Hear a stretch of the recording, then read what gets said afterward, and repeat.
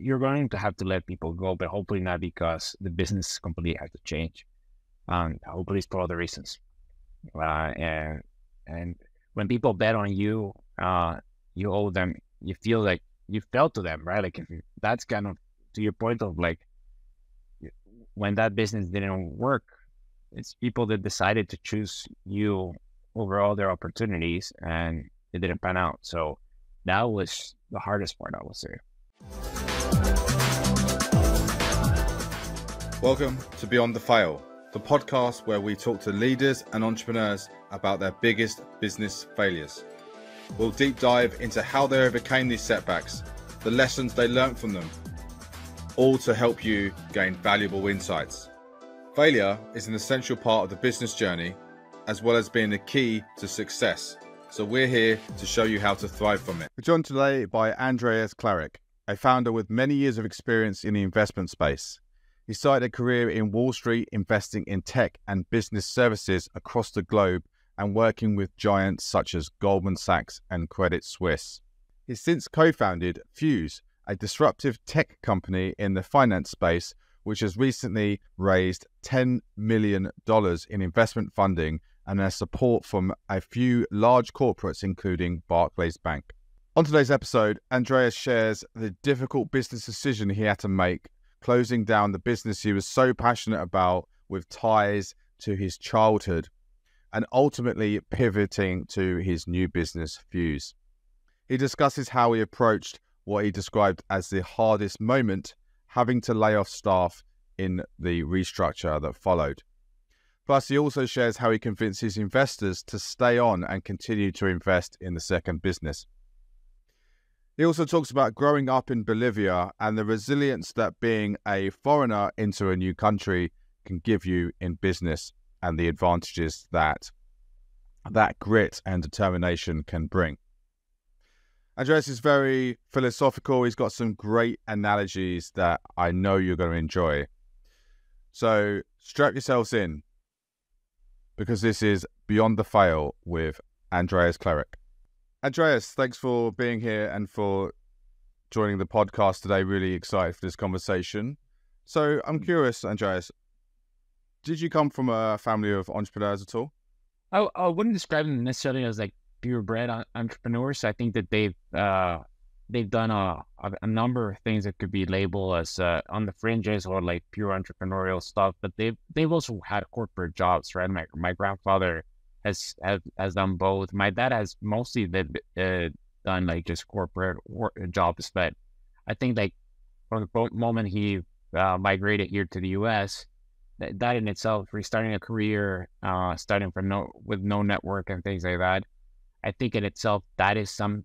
I would say an even more brave version of entrepreneurship, because it's just really starting nowhere. I think immigrants in a way are micro entrepreneurs, and the two of those examples probably translated into igniting that flame and curiosity for entrepreneurship as a whole. It's an interesting phrase you used that you see immigrants as micro entrepreneurs. Do you want to elaborate a little bit? I thought that was an interesting kind of concept. I mean, they definitely they're a little bit of dreamers, right? They kind of like try to go somewhere else, finding a better because they think they have better opportunities elsewhere, right? And I think entrepreneurs kind of start like that, or they have an idea that they really believe in, and that they want to execute on, right? And they think that they can make it happen. It's a little bit of dreaming component, and it's grounded in like both are and some rationale, but obviously like you first, depending on how you migrate to it, it could actually be very risky too. Yeah, which is obviously like an entrepreneur, right? Taking risks, dreaming big. Yeah. So what influence do you think that's had on you? I think that, as an immigrant is more, just see my parent, my father being able to like do the things that he's done kind of makes it, to me, the way that I see it is I think it can make it I have way more opportunity. He turned himself into powder to make bread, right? Like, and that I have the opportunity today to first benefit from that, and second, he had dreams, and he has allowed me to have bigger dreams, different dreams, right? It's not that he's like extrapolating his dreams into mine, but he definitely did not have the same set of opportunities that I do have today. But without his help, and my mother and like the rest of the family, I would have not gotten where we are today. So it's the sum of efforts, right? And it's quite often the case that I think the U.S. in particular, I mean, it's an amazing place to actually start something new, like to start a new life, to start a new business. I mean, there are ton of stats around like just the percentage of unicorns and decacorns in the U.S. that are founded by immigrants, right? Like you can just make an entire thesis around investing in folks that like have certain schools on top of that, sons or daughters of immigrants, and like it just shows some grit around it, right? I guess you have a chip on your shoulder, not sure necessarily what the science on it. I just read kind of more like the headline. Yeah, so I think you're probably right. Thinking about it, it's like those people have had to come through difficulty and challenge in their life, which as you said, has given them that resilience and that grit to then cope with the challenges of creating large businesses. Would you agree with that? Yeah, I think that you kind of minimize all the other issues. Building a business just doesn't seem as hard as all the things they might have overcome before, right? Or like failing, you have a much, you realize that like just things that you can overcome things, right? Like, and I think that if you've never gone through the tribulations of like perhaps having to make a decision of pack up and leave, you've never encountered hardship, right? And it's just a little bit harder. You don't need to necessarily go through that, right? Like there's a saying that says that like this smart people learn from their mistake and like geniuses learn from other mistakes. But I think most people fall into the ones that kind of like learn from their own mistakes. Not everyone is lucky enough to like just look at other people's mistakes and learn. So since we're more talking about the law of large numbers, in general, we learn just from our mistakes. I think, I think what I was going to ask was an interesting one, which is, how gritty would you describe yourself, given what you've kind of experienced in your life thus far? And do you like resonate with those leaders that we just talking about, those founders, who, you know, have founded unicorn companies that are immigrants? And how similar do you see yourselves to those? I mean, I like the statistics, right? Like it's not because I'm an immigrant, but it's just a nice extra component of to the stats that I'll take it, right? I think that there's also which area, what type of schools you went to, what genetics, like so many other things, how healthy you are, how young you are, what age, what type of jobs you had before. But I do think that it shapes you. It does shape you, knowing that that even that everything's going to be fine, and like you'll find a way, right? The same way your parents found a way, you'll find a way in this business. You'll find a way in your business career, in your life, and everything, right? Just you don't get into like you're a little more optimistic than average, which is a good thing. Because you're going to need a lot of optimism if you're trying to perform a brain surgery while the plane is falling down. Right? That's essentially what building a business is. Yeah, no, I've not heard the brain surgery one. I've heard it's like, you know, I think Reid Hoffman from LinkedIn describes it as jumping out of the plane without a parachute on. But I think the brain surgery one's probably even more extreme than that. It's probably even more accurate than that. I mean, yeah, the odds are against you, right? Like definitionally, but you can talk about that those odds are against you in every single thing, right? Like someone applying for like, I don't know, a top school in the US still faces like a 10% chance of getting in. Someone applying for a top job, it's along the lines, like you will have those against the odds with your partners, with your love life and everything, right? It's very few things that are worded like I have 95% approval rate. So the same thing, I think applies for business. No, definitely. I was just thinking, even the human race is, or even being born is, against the odds. Yeah, and that's like infinitesimal.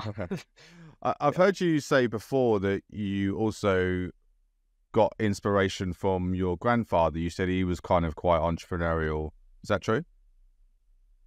Yeah, I mean, he has had a couple of businesses in the past, all over the spectrum, and I would say like more than his business acumen, he's the type of guy that will always just never take the question seriously. He will always laugh, and I mean, I think it's probably hard to have that as your dad, but as a grandfather and in the context of business, it's just the guy that like he can actually be very.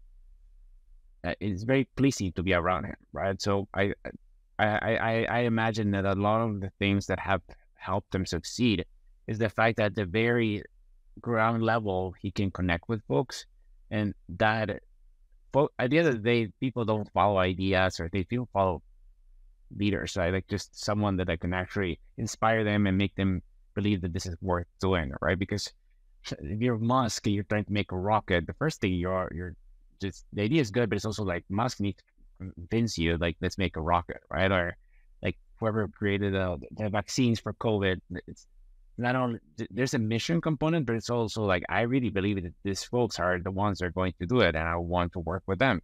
You can talk about coaches and sports and all, it really, why is it that like Manchester City with the same players didn't win as much, and then they put Guardiola and like they start playing much better, right? It just leaders really help. No, completely. And it's interesting you described your grandfather as a leader. Is that something you recognize at an early age? Would you describe him as as kind of one of your first mentors? I would say probably my dad is more of a mentor, but I do recognize that my grandfather has a much better outlook on how he sees the world and how relaxed he approaches problems, right? And my dad is much more alert, kind of like just trying to really micromanage everything, and they're very detail oriented. My grandpa is much more like, hey, like this is the big picture, and just and I think you need both in life. Business as well, right? Yeah, exactly. But since you asked me about my grandfather, I think that was my answer about my grandfather. And I've also heard you say that he was a race car driver. Yeah, but this is like the 1950s, right? Like he will race. It's mostly like rallies, right? Like I actually was speaking with him a few days ago, and I asked him like, what was kind of the safety in those cars? And like, there's nothing. Of course not, like yeah. that you didn't wear a helmet. Like, the first thing I thought is like, how heavy was the car? Like, what did they have the cage around you? And there's nothing. None of those days. You just raced. Like, he's like, have you seen the Formula Ones of the 50s? Like, they were like coffins, pretty much. Well, probably quite literally at times, yeah. Yeah, quite literally, yeah. And what, because obviously, I'm thinking ahead, thinking about that was, he was obviously into kind of adrenaline and seeking out thrills and things. Is that something that has been passed on to you? Is starting a business in some ways like an adrenaline ride, right? Yeah, no, I love motorsports. Like I'm obsessed with Formula One. Since I was a little kid, right? Like if anything, if I have to describe like my heroes growing up were like astronauts and like Formula One drivers. I do remember when I might have been 5-6 years old, right? And when Senna died, I remember that clearly. I was watching that race, right? And seeing like your childhood hero died in front of you at 9 a.m. I guess 9 a.m. my time, or 8 a.m. whatever that time was in South America, in Imola, watching that race just kill my dreams, right? I remember thinking, I definitely do not want to be a Formula One driver now, but it's a sport that I follow with passion, right? And that was passed through my dad, right? My dad probably like through my grandfather got me into motorsports. I had the chance to be in a Formula One before. I was not driving it, but at least I got to feel the speed of it, and it's single-handedly one of the best experiences I had in my life. Yeah, I also remember that incident of Senna dying. It's one of those where were you kind of moments. I think if you're into sports. So, what was your kind of journey into starting your own business? First, I started as I started like just as a banker, right? Like my first job, my first job out of college was as an investment banker in New York City. The type of businesses that I was covering at that point were insurance, asset managers, banks. I did that for 2 years. And I think I went into banking knowing that it would be like a 2-3 year thing. That's a very common approach for folks that like go into Wall Street in the US. Probably the same thing in the UK. With the idea that afterwards I will go into an investing role. And that I was lucky enough that happened. Um, I went into like an investing role. I was investing in assets in Latin America and Australia. So I spent a lot of time between the US, Oceania, and like South America. And then I went to Harvard for my MBA. I met my co-founder there. But at that point, we didn't really start the business. I just went back into like investing after the MBA. And after 4 or 5 years of doing that, I decided to like start something. I had the itch and desire to start a business. And that's kind of how the origin story, how I ended up like just leaving the corporate world. The original idea that we looked into was a consumer lending broker. So like we will sell loans to banks, credit unions, and finance companies. We will have the acquisition funnel through TikTok and Facebook. And we had built an entire processing engine for those loans to be closed and funded. And all the lenders that we were working with approached us and they were like, hey guys, this is pretty interesting what you built. May we ask who are the tech vendors behind your stack, right? And we were like, well, we actually have built most of this internally. And that triggered a conversation on them buying technology from us versus actually just buying loans. So that's kind of how we ended up in the business we're today. It was just one thing led to another, and afterwards we just never looked back. We raised over $10 million of capital. We're serving banks, credit unions, finance companies here in the US. And we started from like a focus in auto to a bunch of other new categories. But it was not easy, right? Like you started something thinking I'm going to build like, I don't know, the new auto lender in the US. And then you realize what you've built is a technology business.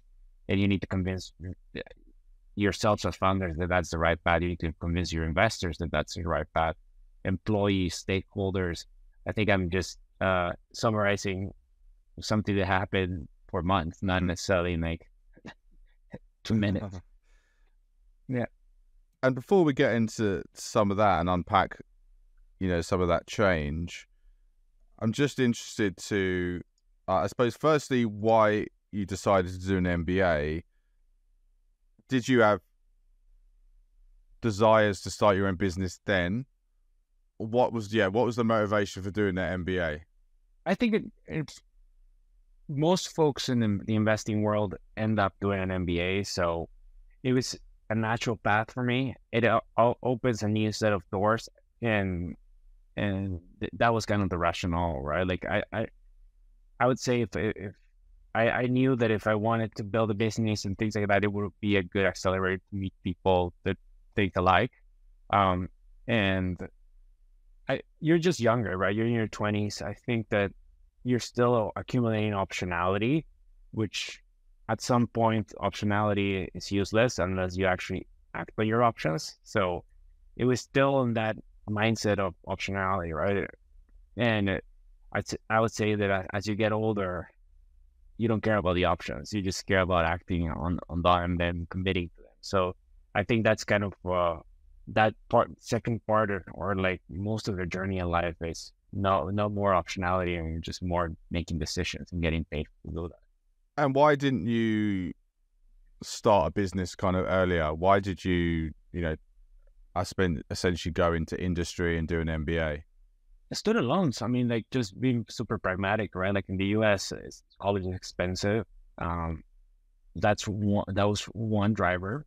Second was, I mean, I just didn't necessarily feel that my abilities were up to task to like what you would need to really achieve to increase your chance of success. That doesn't mean that you're going to succeed, but if you can add a few percentage points to that, kind of similar to the analogy of immigrants, if you can actually, and if you actually have control over those, I thought it was important to kind of learn from places that where they have processes, or they have proven toolkits that you can acquire, and that they stay with you for life, right? So working at a bank, I knew I will work horrible hours perhaps, but I will get it in 2 years. I will get the experience of like that a lot of people take 4, 5, 6 years to accumulate, right? Like you're working a lot of hours, right? So you're getting that very fast, very compressed.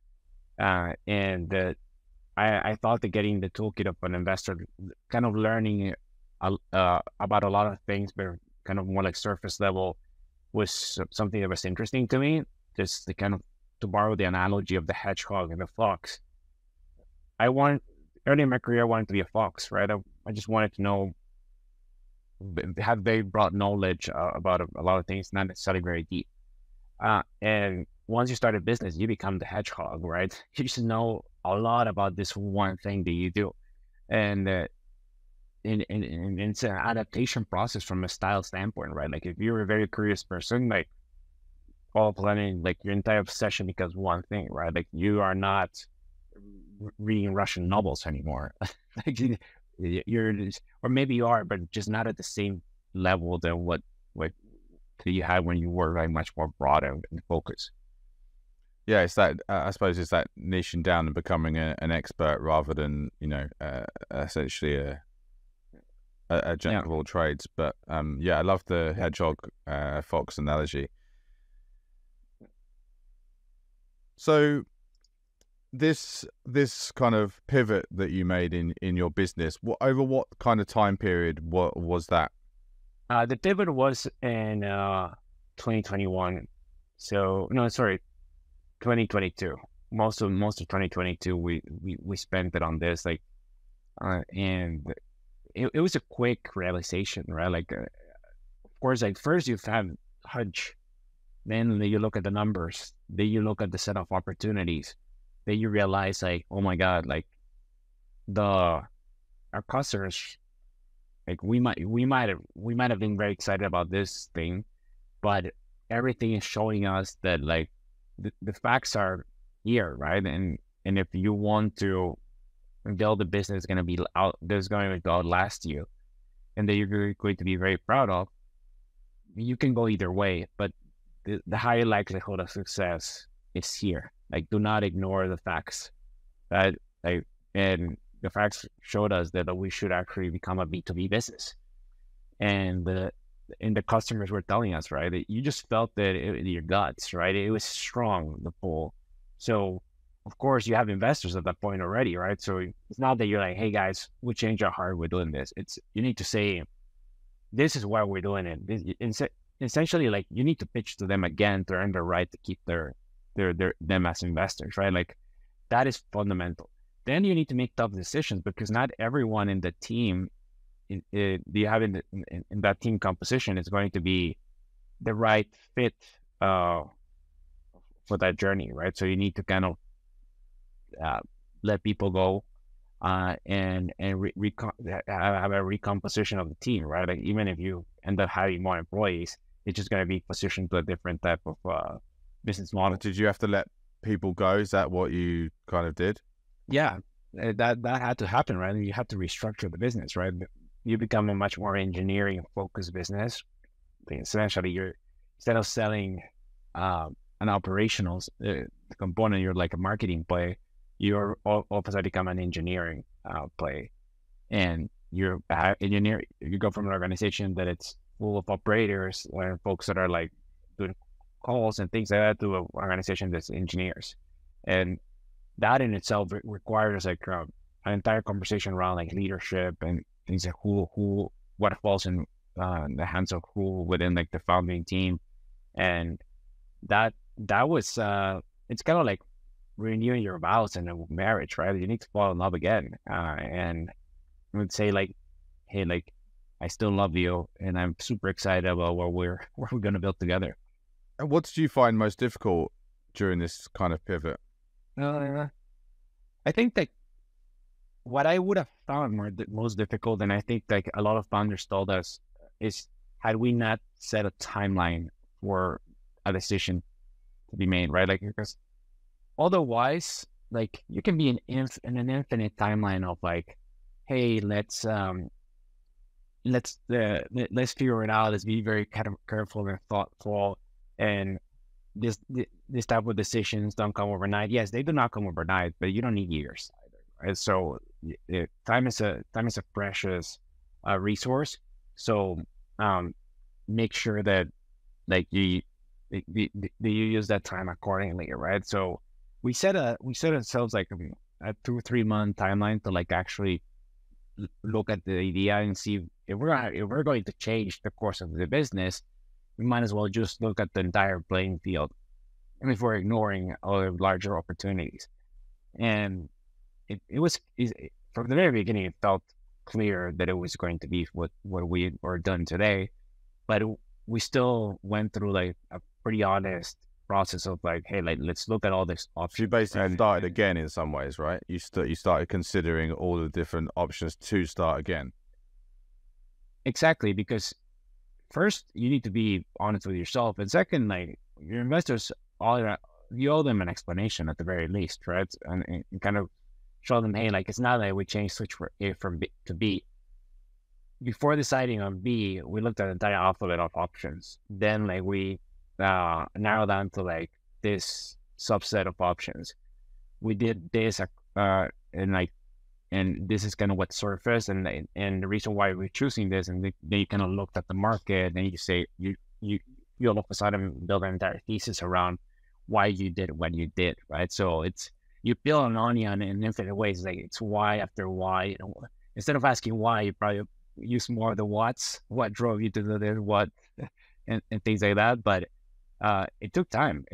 But I'm glad that we set a timeline. That is whenever it's like founders or folks are telling me like, hey, I'm trying to start a business or I'm trying to pivot, I always tell them, put a timeline, because if you don't put a timeline, you're going to be there forever, and that could completely sink your career. Like just make sure that knowing that it's not easy, but like if you put yourself pressure in the same way that like in corporate jobs you have the artificial pressure of deadlines, they push you, right? The reason why they exist is because it helps you get to outcomes.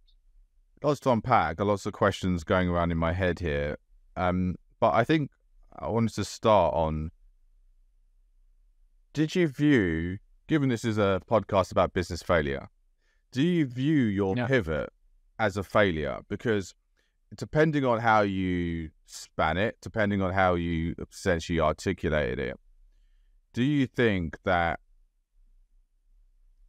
change of direction, which is essentially really two businesses, right? You've started one business, you've realized that there's actually better opportunity in a second idea, and then you've essentially scrapped the first idea and taken the second idea, which, you know, you could view as the first idea kind of failed, or it was on the journey to failure, maybe, and then you've started something better. So how do you view it? Do you view it as a failure, or do you view it as something that is a kind of inevitable part of the startup journey?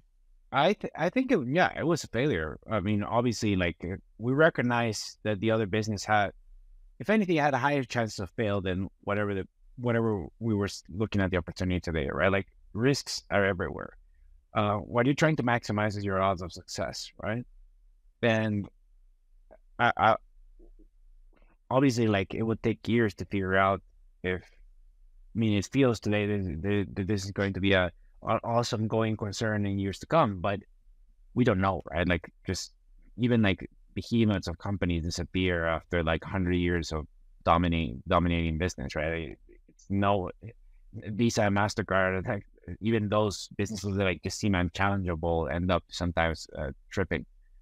But it did feel like a failure, right? It's hard, right? Because you don't know if necessarily your stakeholders are going to buy in into the new idea. It's not that easy, right? It's not your money, right? It's your investor money. You also like need to sign customers, and you need to be able to like convince customers to join. Are you going to? Was it a one-hit wonder that you sign 1-2 customers, and is that motion going to translate them into more sales? All those things cross your mind, right? So and there's also the fear of failure on the other side, right? It's like, am I just rushing to make a decision because I am seeing this new shiny object, and I'm just not like holding to my guns? I mean, I can like the idea before this one, it became crystal clear to me that there were like new challenges coming in, right? Like, aside from the fact that there was this new opportunity, the rate environment completely changed, or was in the process of changing, right? As inflation all over the world kind of skyrocketed, and central banks started raising rates, I saw it, right? Like, lending is going to become more scarce, and folks are going to start being rejected for loans or like they're not going to start getting offers that are not as attractive for them or not as affordable. So, definitionally, if you're in the business of just lending and not in the technology side, because at the end of the day, with the technology, you can make them more efficient, and even if it's more expensive debt, at least you can help the cost of origination go down. But if you're at the top of the funnel, in which you get paid by virtue of lending, we saw that there was a frothiness there. So, recognizing that the facts had changed, and kind of like what Kane said, right? When the facts changed, I changed my mind. I think we were not rushed to like make that's why we didn't rush ourselves, because we kind of wanted to see a couple more cards. But I think that from a de-risk standpoint, we did exactly what you had to do, right? Like not care about what other people would think, but really care about what you think is the best use of the best like risk management and like kind of asset allocation you can do at that point. But in plain words, yeah, I imagine that the original idea was in a course that was probably not going to be as, and of course, success that was not as clear anymore. What do you think? How do you think that would have played out if you'd kept that business? I think it would still be around, but I think it would have run into some headwinds, probably more headwinds that like we even were able to see when we were making the decision. Such as, the markets dried up even more, right? Like the credit markets, so just became the Fed raised rates at a much faster pace than people were anticipating in early 2022. We also didn't anticipate the war, right? Like just massive oil shock in the summer of 22. I mean, but I guess you could read the headlines, but obviously there's a billion other things going through your mind, and I would say those two things were big macro headwinds that at that point were not as slam dunk of a forecast on it. Do you think starting that direct to consumer business at the beginning, do you think there's anything that you missed that you could have anticipated,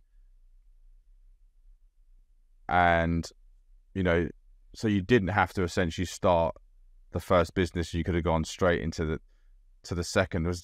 Did you make any wrong assumptions? I think that's what I'm maybe going. I mean, I think like any business has like unique moments in time, right? Like when you have an opportunity. When I think about companies like, for example, remote.com or Deal, right? What they do is international payroll. Had the pandemic not happened, those companies would not be as successful, right? Like they're amazing companies, right? But it really does help that you have a once in 100 year thing happening, and then like all of a sudden people work from wherever they want, right? Then like they have not returned to work. There were some. I think that there were some risks that we were trying to mitigate. I think that just things that move at a certain pace, and what I'm happy is that I don't think we would have ever unearthed the market that we operate in today had we actually not gone the direct to consumer first. Honestly, like the piece of technology that we build, it's kind of obscure, right? Like you probably would have never heard of a loan origination system unless you were a banker, a credit union leader, a finance company.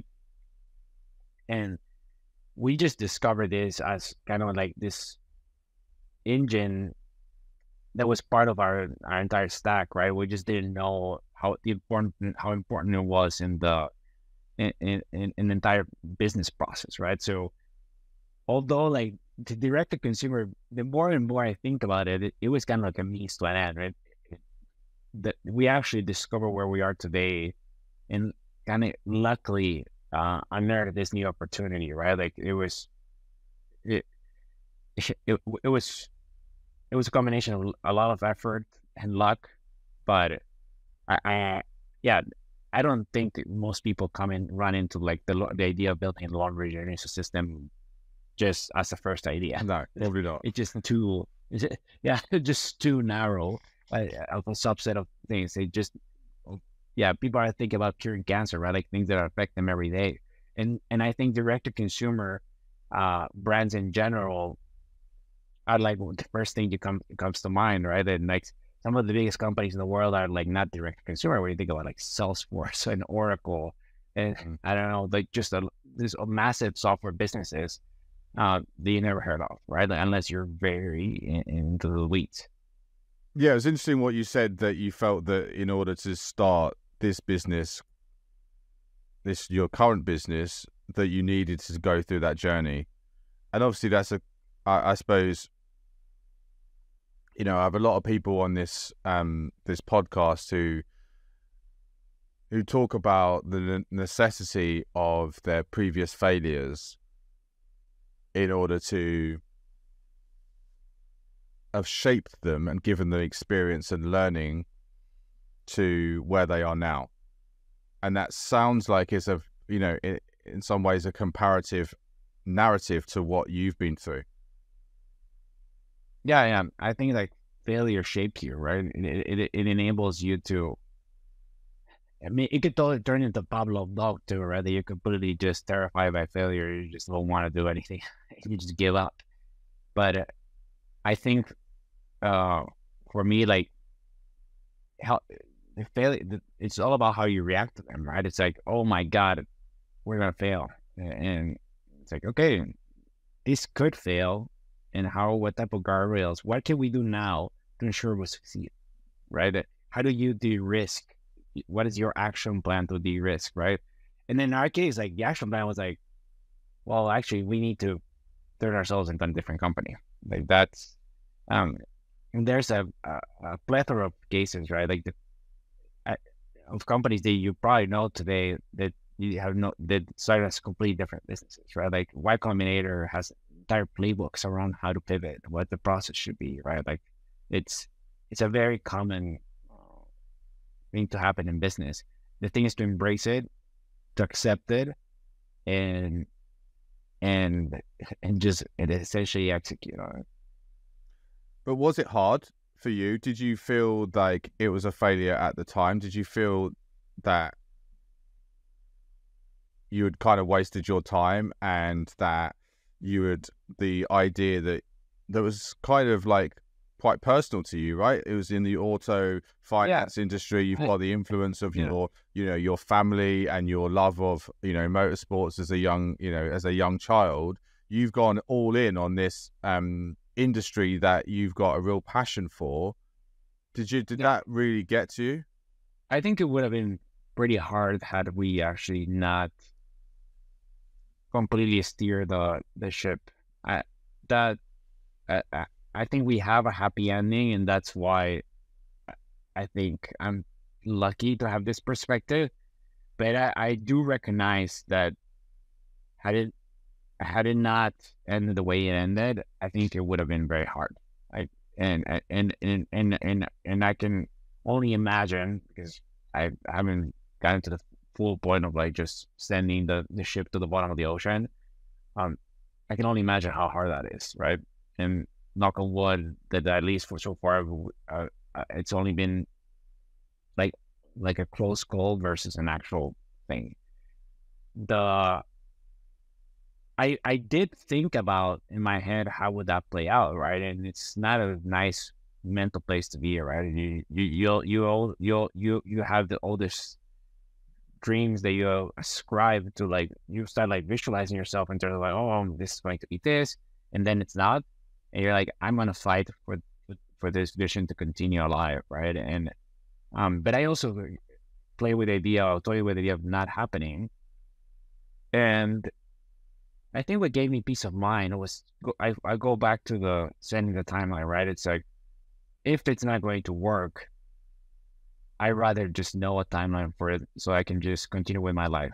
And I'm sure that, as every other hard things in life, as long as it ends at one point and you can restart and do like whatever the next thing is, you just become very excited about the next thing. I mean, one of the best examples, aside from, of course, like death and like things that are like just completely scarring, it's think about all the people, unless you like former partners, right, for your life, like they really matter at some point, and then you just wish them well. And I think like your professional life is kind of like that too, right? Like at some point, if it doesn't work, you just go to the next job. You wish them well, but just they have things that they have to worry about. You have things to worry about, right? And I'm sure that in a few years, I would have just been fine again.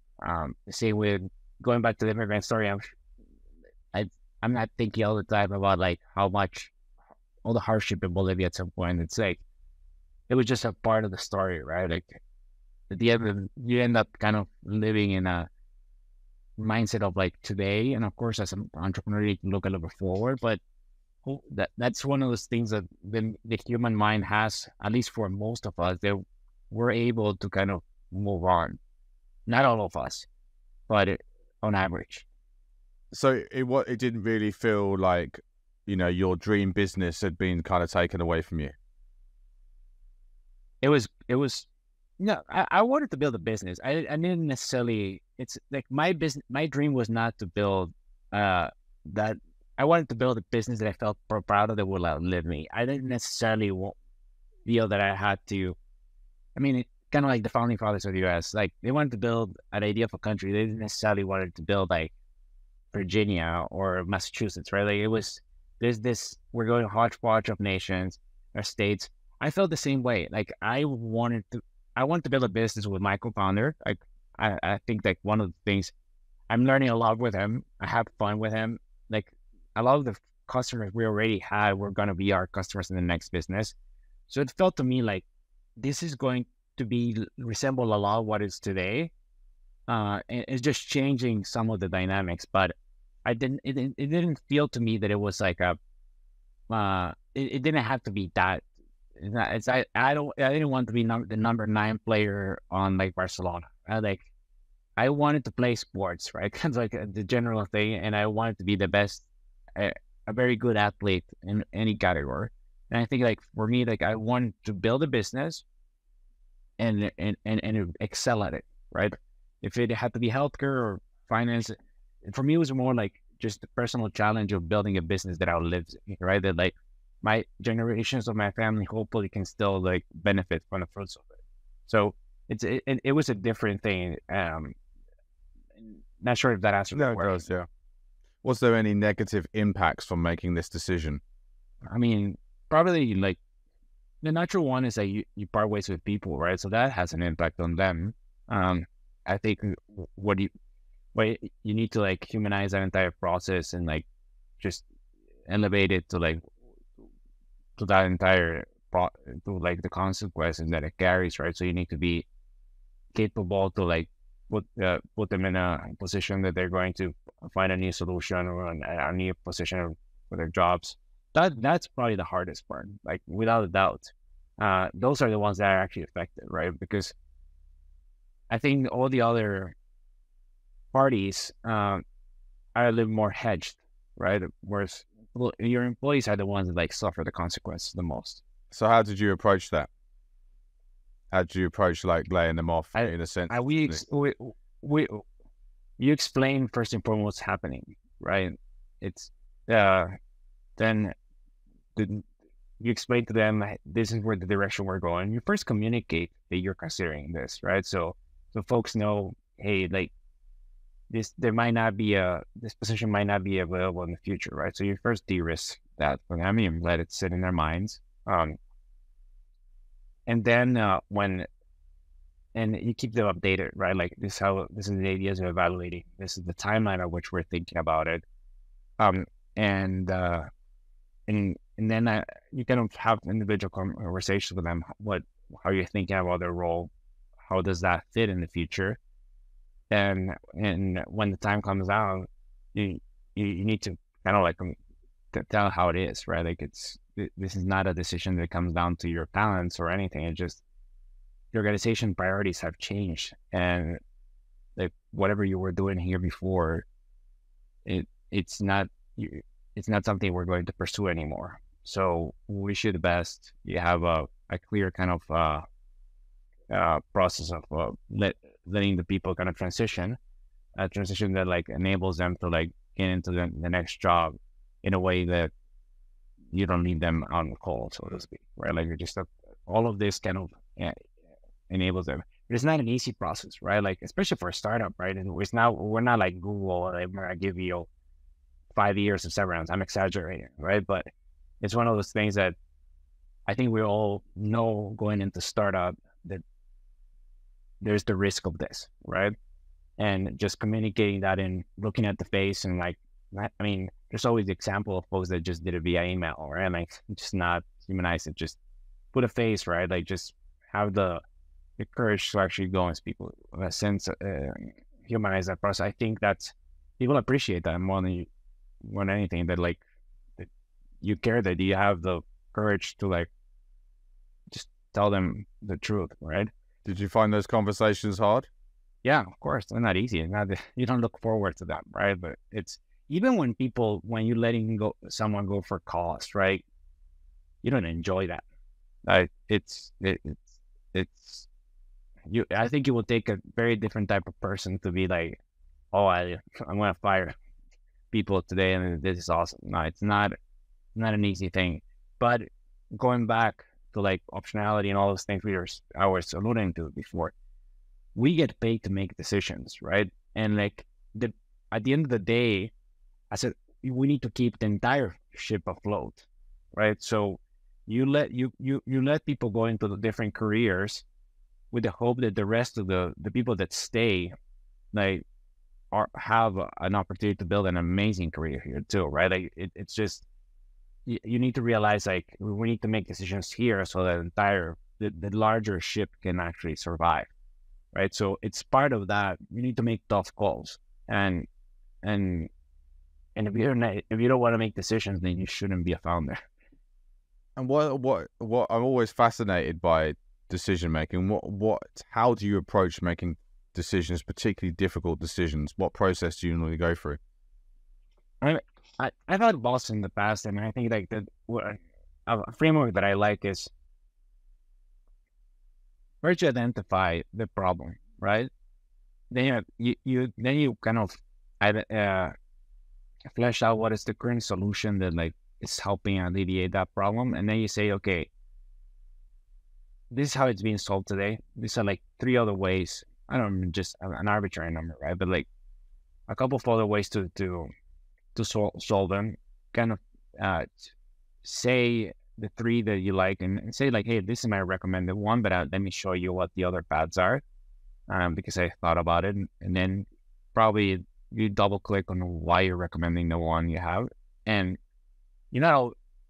especially when you're recommending these to folks above you, right? Like, at least it shows you that you thought that you had a recommended solution, because nothing worse than showing up to someone and being like, there's a fire.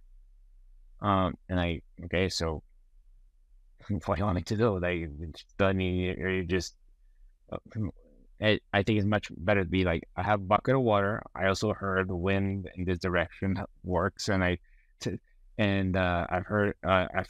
actually there's a plan of like, actually, we don't have water, it's dry season. So we have shovels, so we can just put holes around like the fire, and it's not going to spread, at least. So what do you think? Right? That type of stuff is kind of like the framework that I usually use. Oh, excellent.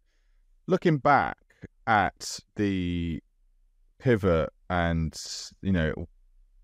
kind of what came after, and the difficult conversations you had to have with, investors and letting staff go, what did you learn from that experience?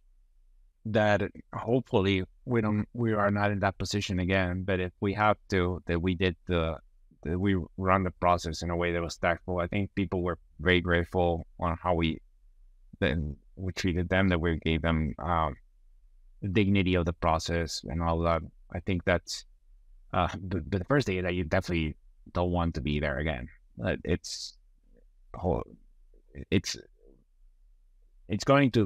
You're going to have to let people go, but hopefully not because the business completely has to change. Hopefully it's for other reasons. And when people bet on you, you owe them. You feel like you fell to them, right? Like, that's kind of to your point of like, when that business didn't work, it's people that decided to choose you over all their opportunities, and it didn't pan out. So that was the hardest part, I would say. And did you ever get any investors that basically wanted their money back?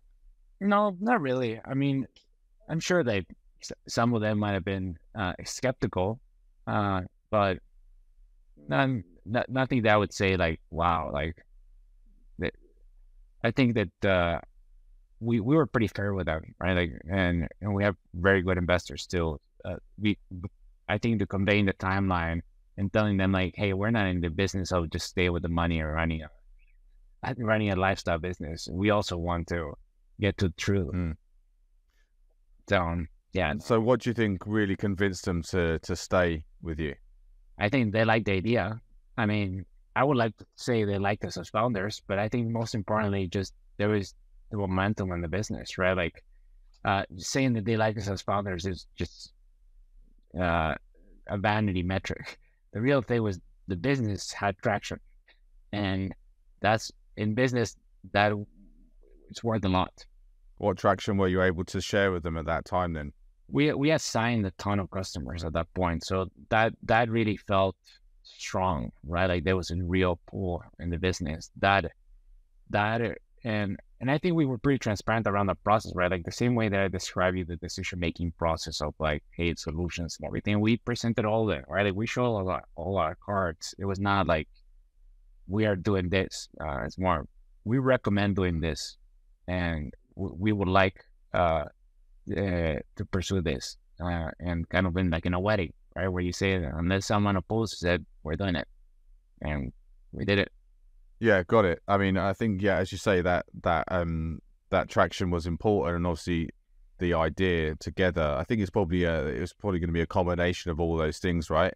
It would be interesting to know, or I mean, it's hypothetical, but like, if you hadn't, had the traction, would they have been as convinced? If the idea was, they sort of thought it was rubbish, then yeah, maybe it might have been a different outcome as well, right?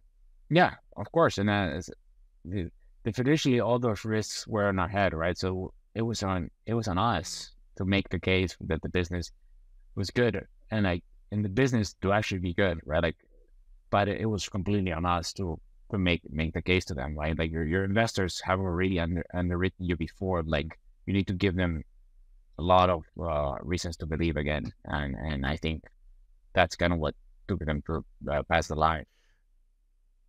Do you think there's an element of luck here? Because they just sort of came to me like, of course, yeah, it's like, because it's luck. you need to meet luck, right? Like it's hard work, preparation, and there's so much luck. Of course, I believe in luck. I mean, it's just there's just so much chance that comes into this, right? Like I do, if anything, I just that the Socrates component of like the only thing I know is I know nothing. It's the same thing. I think the more as you age, you just realize how little and little just the amount of like unknown becomes infinite and any more infinite than just orders of magnitude of infinity higher. That's kind of what life is, right? And I think having the ability to recognize that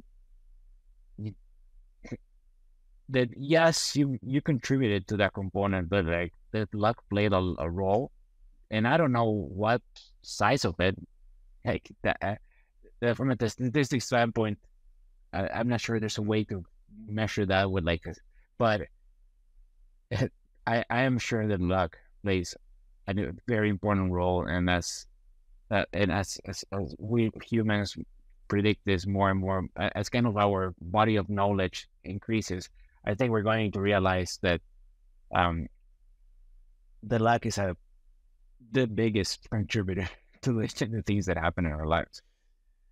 Yeah, because obviously,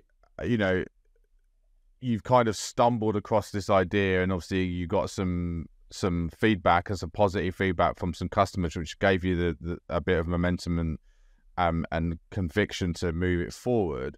But I suppose the bit that isn't luck is your decision making to move forward with it, because essentially you were at a crossroads and you could have picked a different path.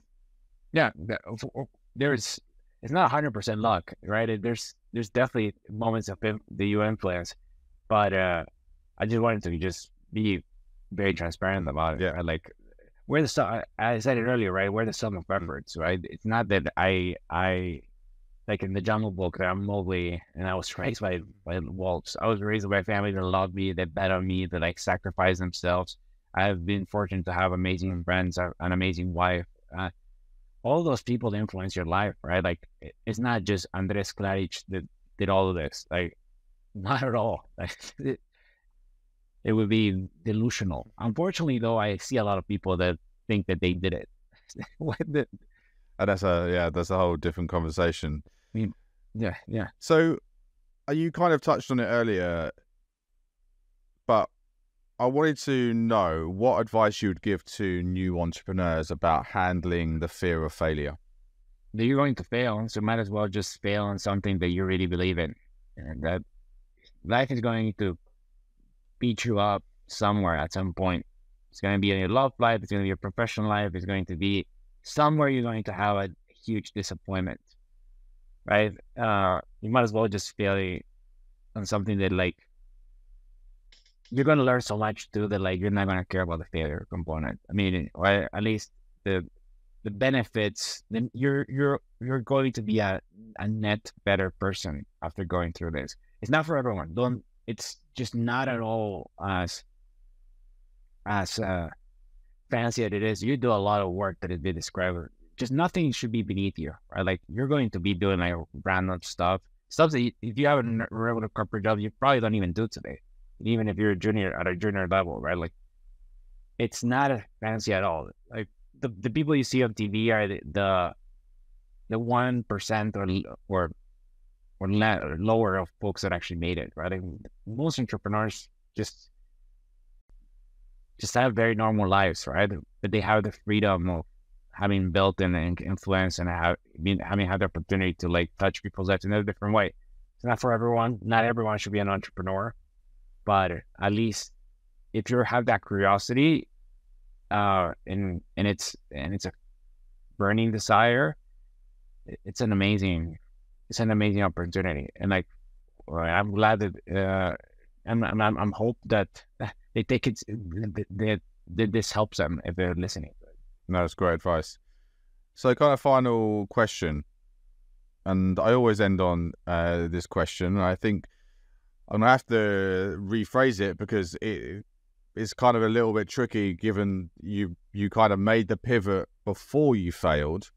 But essentially, it's about thinking back to that failure point, and would you erase that from happening? Now, I suppose the question here is, would you have erased that time and effort you spent on that first business from ever kind of happening?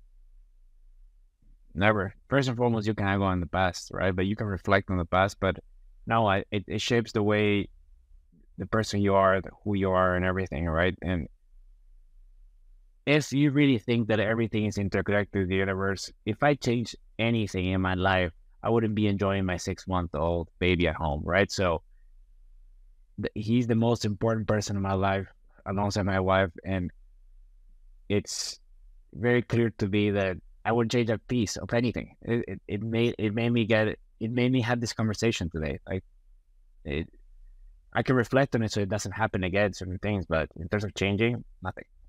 Amazing. That's a good perspective to have. So we always end on a quick fire round. So this is short questions and short answers. So first question is, failure is? It's part of human life. What is your life's mission? Build something that outlives you. What's one piece of advice that you'd want to give to other people on your deathbed? Call mom. Name one habit that keeps you resilient. I make my bed every day. Just like I start with I like starting very clean. Like I just starting with as if everything looks. It's like a random thing, but it just helped me get my mind pretty clean. I'm the same. If you could be immortal, would you take it? If I could be a model? Yeah, that if you could be immortal, as in live forever. No. Why not? No. Unless all the people that I care about live with me, no. If you could swap your position and be another business person, who would you want to be?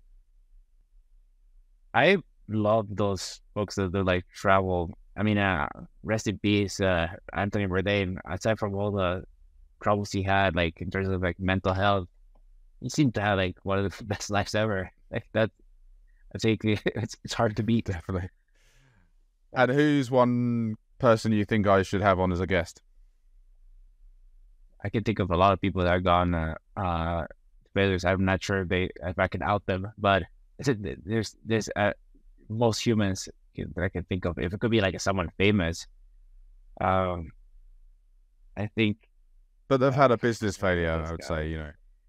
Michael Lovitz, like, I mean, I don't know him, but he's single-handedly one of those guys had a very public failure and he has had to turn around his career. Perfect. Oh, that's a good recommendation. So, Andreas, where can people find you and connect with you? LinkedIn is the best way. I'm Andres Klaric, and I've had great mentors in my life, and I will do my best to return the favor. Perfect. Well, thanks so much for being here today and sharing your fascinating story. And yeah, really appreciate your honesty. Perfect. I appreciate it, Jess. Thank you. Thank you for listening to Beyond the Fail.